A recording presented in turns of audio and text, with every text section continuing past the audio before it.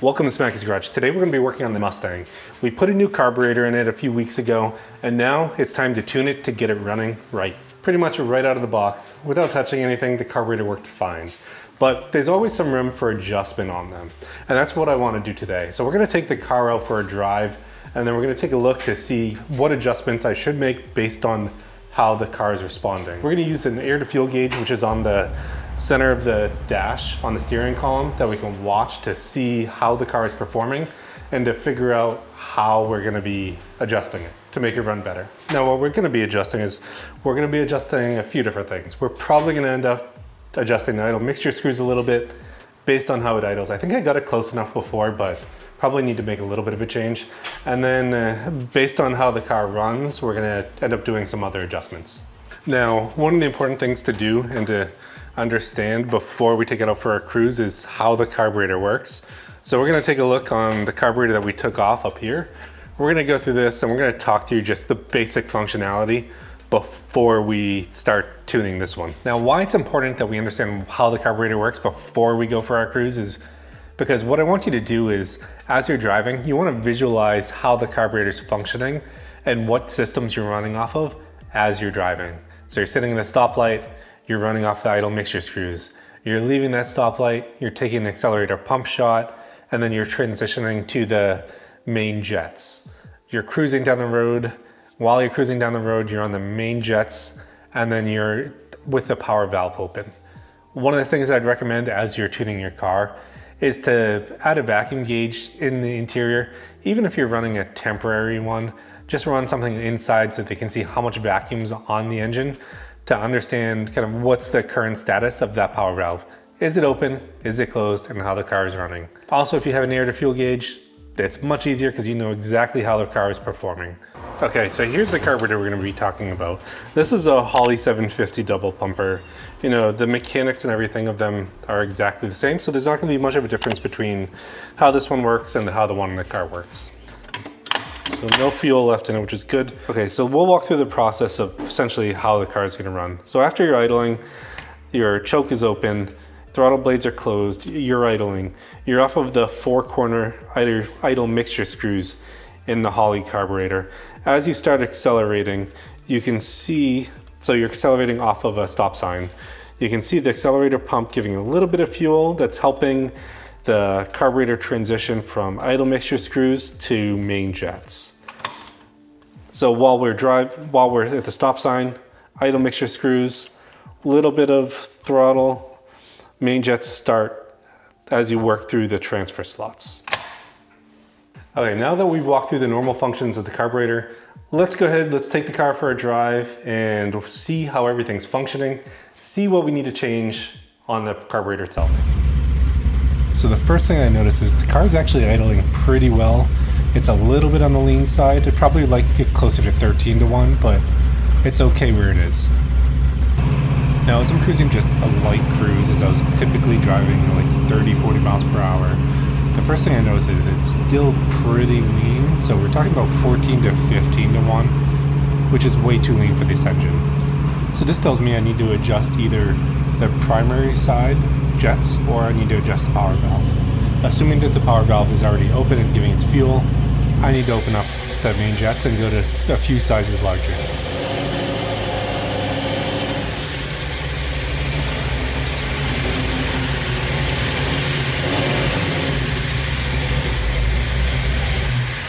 So now we're going to start working on the carburetor now that everything is cooled off.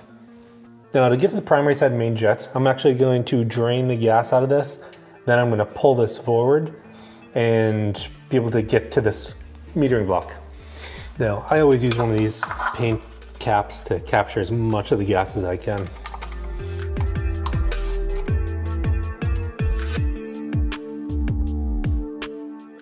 Now, with all that fuel drained, I can go ahead and remove these without making a giant mess.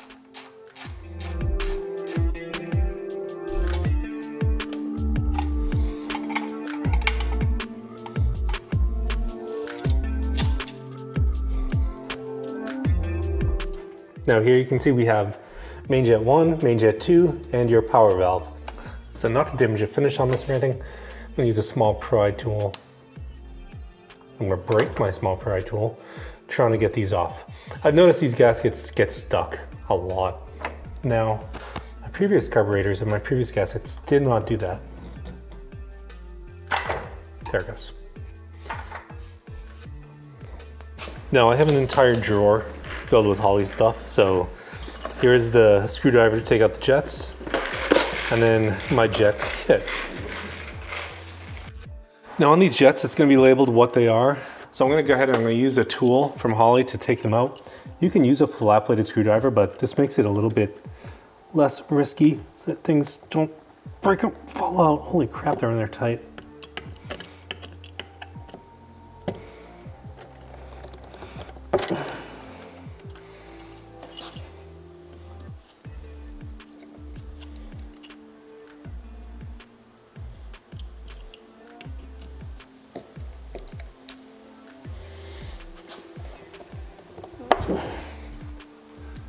Okay, so both are now loose. So I'm gonna take both 71s out. You know, if there's any chipping or any damage to them, I usually just throw them out. They're so cheap, you can replace them. But these ones are okay. That's one of the reasons why I like this tool. Okay, so there are actually 74 jets in that. So I'm gonna drop the 74s in, go up 3, so 75, 76, 77. I'm gonna pull 2 77s to put in the carburetor. Now this kit's extremely useful to have, especially if you're gonna be doing tuning yourself, or else you're gonna end up just buying a ton of different jets. And it's nice to sort them this way. Now I always jump up a few sizes because there is some variability in how the car runs. So going up 3 sizes is something safe if I'm gonna be trying to check this out, how it works. So I'm gonna start these by hand. Then I'm gonna tighten them all the way, the rest of the way with the tool. You can see the jet there. There's a slot in it. This tool actually has a small slot or something to fill that slot here, as well as a hole to center it. So that will go inside and then hold it in position.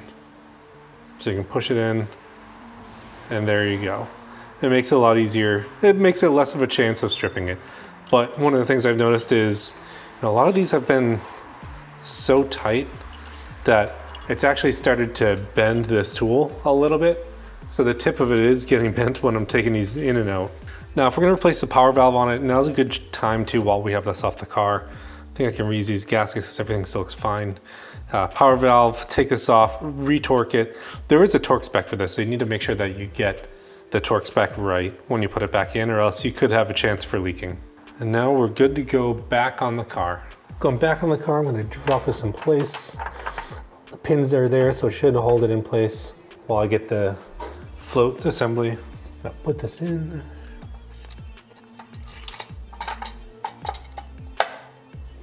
Now all these need to be tightened down, so I'm going to do them to the Holley specs or the Brawler specs. For this, it's 25 to 30 inch-pounds. I have this set somewhere in the middle for 28. That's tight. Now essentially that's as easy it is to tune this carburetor, or any carburetor. So after you do that, you're gonna take it out for a drive, see how everything is performing. Did you make sure everything's going in the right direction and that what you were seeing is fixed? So I'm gonna end up taking out the car for a cruise, seeing where I'm at, probably go to a show because there's a few going on this weekend. So thanks for tuning in this week to Smaky's Garage. I'll see you next time.